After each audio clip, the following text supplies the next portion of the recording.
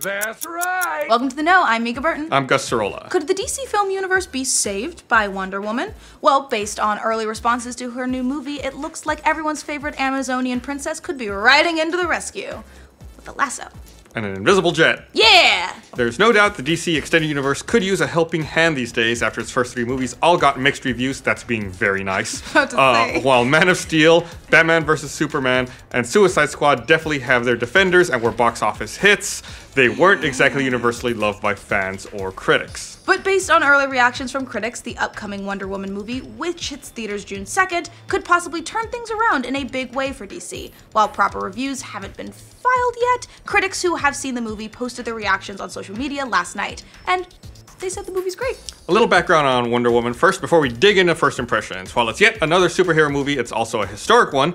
The comic has been around for 75 years, but unbelievably, this is the first time Wonder Woman has headlined a movie in theaters herself. The upcoming movie is also the first female-led superhero movie since Elektra in 2005. Forgot about that one. And it's the first to be headlined by a female from either DC or Marvel Studios. The movie, which is directed by Patty Jenkins, stars Gal Gadot as Diana Prince, who you might remember from her cameo in last year's Batman v Superman. The new movie fleshes out Wonder Woman's backstory as an Amazonian princess who leaves her people behind and heads to London during World War I.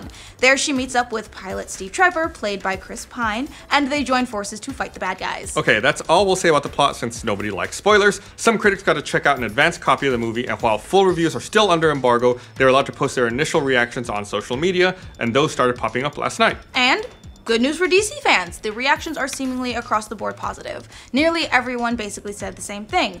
That Wonder Woman kicks major ass. Haley Fouch of Collider called Wonder Woman easily the best DCEU movie so far. It's got heart and a love of heroes. Pine and Gadot are charming beyond measure. Saying it's the best DCEU movie isn't exactly high praise. I mean, it's not. It does not have...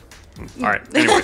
Kate Ervland of IndieWire also said Wonder Woman was her favorite DCEU movie so far. Once again, like I said, not saying that much. She wrote that it has the humor and heart the franchise so desperately needs. I guess Wonder Woman was okay, but I still like Suicide Squad the most. Said no one ever.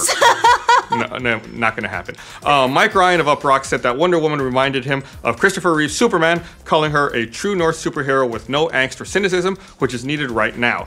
He also added the movie is part Captain America First Avenger and part Fish Out of Water Thor 1. Oh, that sounds pretty damn good then. More than one reviewer also mentioned that the movie was unexpectedly funny. Ryan said that Gadot and Pine have great funny banter together, and the backdrop of World War I is bleak, but the characters never are. Not everyone was gushing over the movie though. Some reviewers noted the later part of the movie had some issues. Fouch said the movie withers a bit in the third act. Jermaine Lucier of Gizmodo added, there are certainly some issues like a mismatched third act, but I'll discuss that in a longer review, but both reviewers nevertheless said they liked the movie. There's one big caveat here though. We've seen this before. First impressions for both Batman v Superman and Suicide Squad were also very, very glowing compared to how the movies were ultimately received by critics and fans. Although it's worth noting that the first impressions for Wonder Woman all are coming from movie critics, while the impressions for the other two were mostly from fans who got into early screenings. Not that there's anything wrong with that per se, but maybe take these first impression roundups with a grain of salt. Still, if Wonder Woman turns out to be good, it would be welcome news at DC, who surely wants an unqualified hit.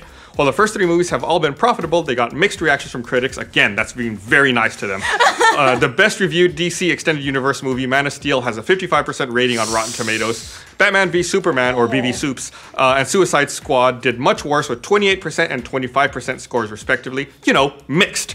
Not a great Not a great start for the first three movies in your film universe.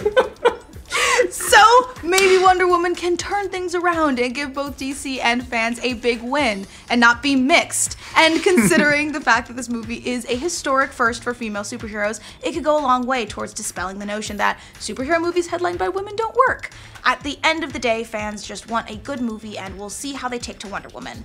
Because it seems like critics, at least the early ones, definitely have. What do you think of the early impressions of Wonder Woman movie? Are you planning to check it out? Let us know in the comments. And for all of your DC movie news, be sure to like this video, and if you're new around here, subscribe to The Know. Or even if you're not new, maybe you've just been watching the videos and you're not actually subscribed. That's rude. Subscribe. Yeah, what? It's no cost. Do it. Just do it. But based on early reactions from critics, the upcoming Wonder Woman movie. The Woman Woman movie. Jermaine Lucier is fucking hell. Really?